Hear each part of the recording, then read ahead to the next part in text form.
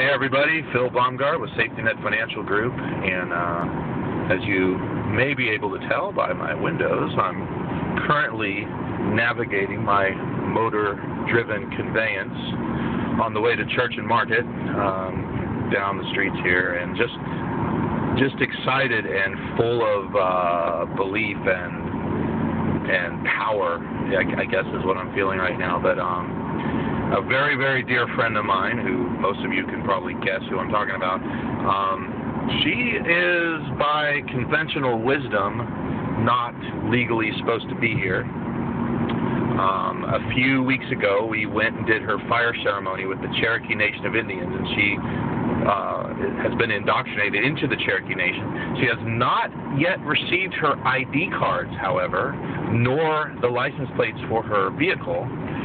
And she was just involved in a car accident in which she was at fault, just tapped into somebody at a basically at a stoplight or stop sign.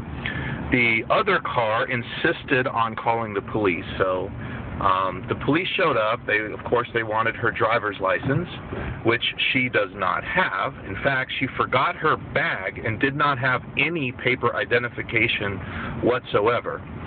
However, she held her mud real well, and in conversations with the police, she pointed out that she is now a member of the Cherokee Nation of Indians, and she does have a navigation permit that has now been issued by them, and that was sufficient for her to walk away from this incident.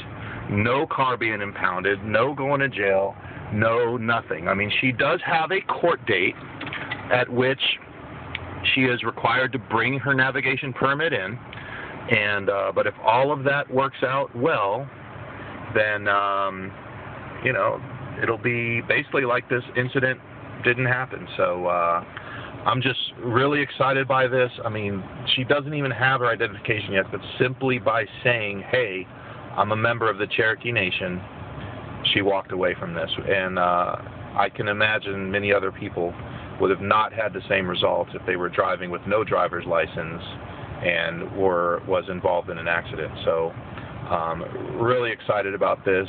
It's awesome to see these concepts that I've been learning actually working in real life. So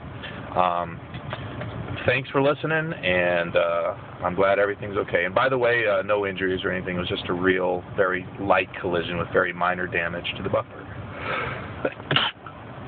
Excuse me. And on that note, I'm signing off. This is Phil Baumgart with Safety Net Financial Group. Thank you.